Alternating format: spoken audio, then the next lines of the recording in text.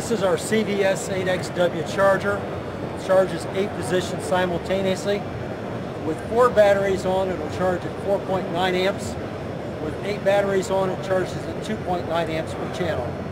It has 2 DC outputs providing 14.8 volts. It has the LED readouts that will cycle automatically, or you can push the buttons to get the information. It will give you time of charge, time remaining for the charge, and also the status of the battery for each and every battery on the display. The CVS8XW is an ideal charger for either studio or portable use, or both.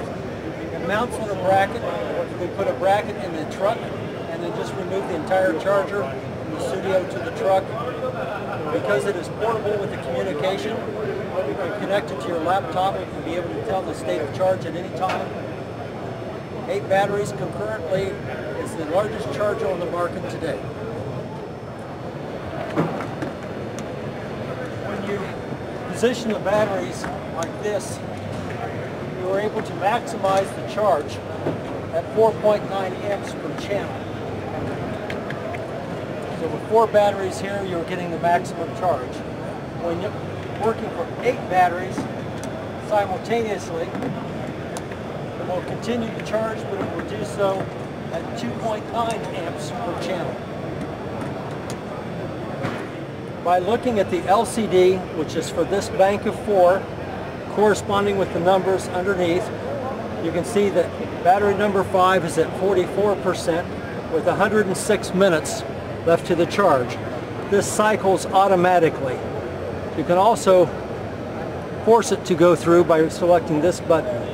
This setting is showing the XLR output of power, which currently is not connected.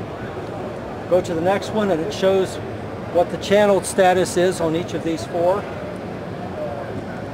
And then this going to the info shows the state of charge of each of the batteries.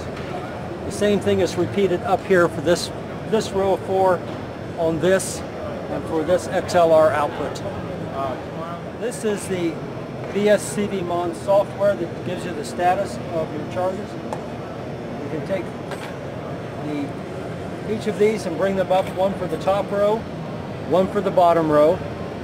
It gives you the status, the model and serial number, full capacity, rate of charge, the amount of time left until full. It actually measures down and will show you the amount of millivolts in each of the 4 cells within the battery. You can also look at this chart and see the voltage in the blue, the current in the red, and the temperature in the yellow for each battery that is on the charger.